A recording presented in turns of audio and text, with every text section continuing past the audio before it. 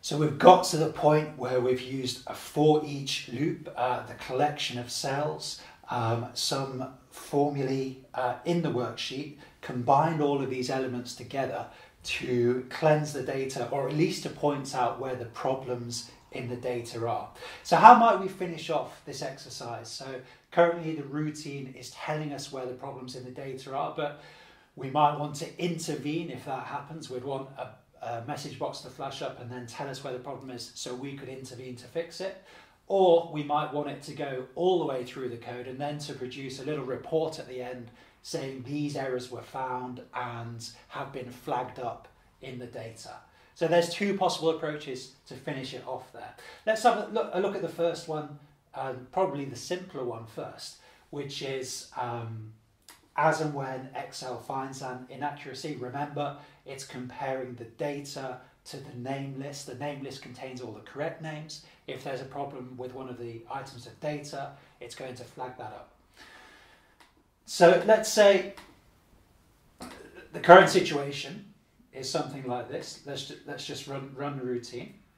Whenever there's a problem, Excel flashes up the name, so we can see that the names are spelled inaccurately, there's letters missing, and it tells us the cell address. So that in itself is helpful, but we'd have to write down the cell address or something, which isn't too bad with 200 rows of data, but if you've got 200,000, it's going to be problematic. So rather than that, let's say when there's a problem, stop the code, tell me where the problem is, and let me intervene to fix it. So how might we do that? Well, it's looking pretty good what we've got here. I just need one more line of code so that when there's a problem, a message box flashes up, and then the code stops. So it lets me intervene.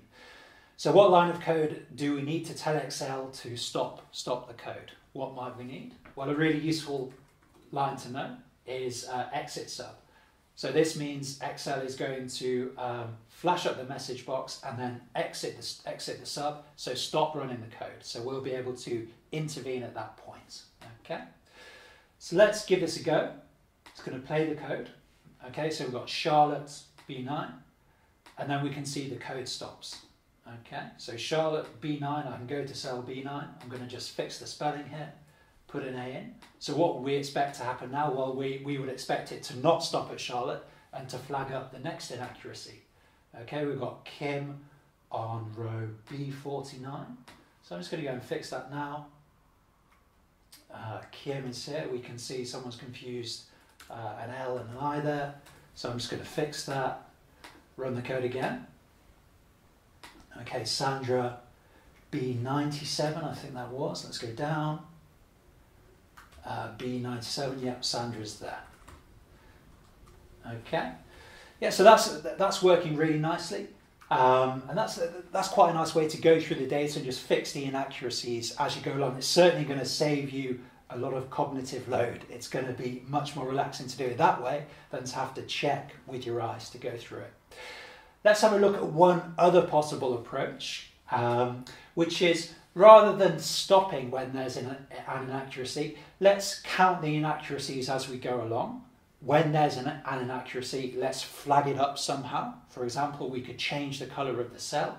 And then at the end, let's give a short report in the message box saying the number of inaccuracies that were found. Okay, I quite like that kind of mini reporting approach. Anyway, that doesn't make sense, don't worry about it. Let's work through it. It will make sense as we go along. So to find the number of inaccuracies, we're going to have to create a space in the code to store a number, and that number is going to increase by 1 every time Excel finds an inaccuracy. We could use a cell in a spreadsheet, but because we're using code, there's another way we can store information that's probably more convenient to us in this way. So how might we do that? Well, a good way will be to use a variable to store that information. So let's say dim total errors as, and it would be an integer variable. It's going to be a whole number. It's not going to be too big a number. Hopefully, I think integer will take you up to 32,000, I believe. Dim total errors as integer. So now we've got a variable integer variable, we can use that variable to store some information. The information we're storing is the total number of errors found. Okay, I'm just going to make this line of code an annotation, so I can easily reactivate that by deleting the inverted comma. Now it's an annotation, it's in green. Excel won't run that line of code, but it's still there if I want to bring it back later. So if there is an error, then we're going to say total errors equals total errors plus 1. Okay, and then at the end, I'm going to introduce an indentation here to make it a little bit clearer. There we go.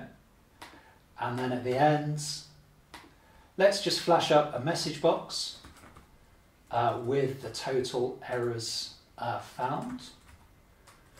There we go. So that's a really simple way to get some information out of Visual Basic. Just message box and the name of the variable. And that's going to just flash up the total number of errors found. Because I'm introducing more variables, I'm going to switch option explicit on. And that means Excel will check before it executes the code if there's any misspellings, inaccuracies in the variables. That's another good piece of coding practice. Always use option explicit at the top of the module. It's going to allow you to be more precise with your variables. Okay, so what are we expecting to happen? It should go through the code and then flash up a message box at the end telling us the total errors it found. So I'm playing the code. Okay, so this probably means we haven't got any errors left. I'm just going to check this by switching the message box back on. Okay, that's interesting. So we have got an error on row 200. Let me just check where that is. There we go. Okay, yeah, Julia misspelled there.